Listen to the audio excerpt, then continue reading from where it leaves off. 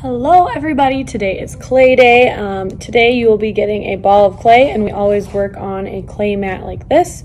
When you receive your clay, you're going to want to just start to warm it up between your hands, okay? So that kind of compresses the clay and the ball and gets it all working together when you get started. So you're just moving it back and forth, you're pressing it between your palms and packing that clay in together until you get a nice round ball. So that's what you do to start with your clay, is warm it up between your hands. Now today, if you are making a slab type of clay project, you need to use your palm and be strong with your palm. So you're going to set your clay down onto your clay mat and start to press down with your palm. And you're going to have to be strong with it, and you're going to keep pressing down and spreading that clay out until it is as thick as a cookie. So right now, if you look at my clay, it's kind of uneven and bumpy. And normally cookies are a little bit thicker than this, so I'm going to keep going until it's all even. And I'm going to kind of rotate my clay around as I'm pressing down with my palm. And I'm always pressing from the center out. Don't get too close to the edges because you don't want your edges to get too thin. Okay, so I see this side, I could use, I'll press that side out a little bit more, but then once it's all about as thick as a cookie, that's what you want your slab to look like. If your clay's too thick, it takes a long time to dry, and then you have less clay to use. If it's too thin, it can break. So that's how you would make a slab. Whenever I make a slab with clay, I love to add texture into it. So you're going to have an entire bin of texture tools. There's fabric that you can press into your clay, other tools that have textures in them that you can use to press into your clay. So you're welcome to try them out. But what I would do, instead of putting it on top of the clay, I would pick your slab up, set whatever texture tool you want down, then set your slab onto it and press down with your hand. That way it's all going to evenly get that texture. So I'm just, again, using my palm to press down and get texture into my slab. Then I'll carefully pick it up, and voila, there's your texture. And you can do that with any of the tools in your bin.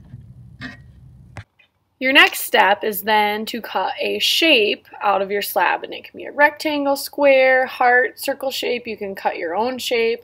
There's plenty of tracers in the bin. If it doesn't quite fit, you can kind of spread it out or just make it work with what you have. I'm going to use a square one. It's close to fitting, and you can use a wooden or a plastic green tool in your smaller bin to cut around that tracer and cut your slab into a shape. Anything extra that you cut off, make sure you ball up so that that clay doesn't dry out. Next, you're adding things to your slab, thinking of the different ways you can use clay. One thing you can do with clay is you can make a coil. So that's rolling the clay between your palms, making a long, skinny worm or snake. This can be used to make a frame around your slab. A coil can be flattened out. So then it's all even. That could be turned into like a flower petal or another shape. But a coil, it can be rolled up to make a spiral. There's so many different things you can do with coils. Another thing you can do is, in first and second grade, you learn how to make a pinch pot. You could make a little mini pinch pot by rolling your clay into a ball, pinching it around, and making kind of a cup shape. This, again, can be turned into a lot of different things. It could be turned into a flower. It could be turned into whatever you want to turn it into. So that is a pinching method. Or you can make a mini slab with clay that you have left over. This can be a little bit thinner since you're adding it to your slab, and you can cut shapes out of that to add using your tools, or I have like pill bottles or marker caps that can cut out circles. So that would be by using a slab. This marker cap is also great for adding texture to things as well. Those are just a few methods. One last one is making a ball shape, squishing it flat and pinching it. That's a teardrop. That could be a flower petal. That could be a beak for a bird. It can be so many different things. Now, when it's time to attach, you have to score and slip. You can use either the toothbrush or the green plastic tool to make little lines, which is scoring, and then dip either your finger or the toothbrush into water to make slip, which is clay glue. Score, make little lines, and slip, make clay glue. And you do that on what you made and where you are attaching it to. You make little lines and add a little bit of clay glue, water, and then press down and make sure it's attached. Score, slip, and press down. You will have 2 bins at your tables for clay day. One, the larger bin, is going to have your texture tools, so things that you can press into your clay, like fabric and things like that you can press into your clay to make a texture. Also in this larger bin is going to be tracers, so different shapes that you can trace for your slabs. That will go into the larger bin. Your smaller bin is your clay tools. So things that you can use to cut things. There's wooden and green plastic tools.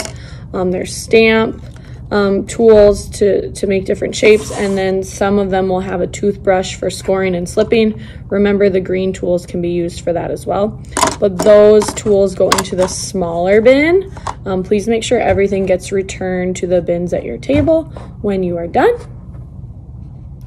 Clay day is such a fun day. Make sure that you are using good craftsmanship, you're doing your best work, you're being creative and having fun. I can't wait to see what you create. Good luck.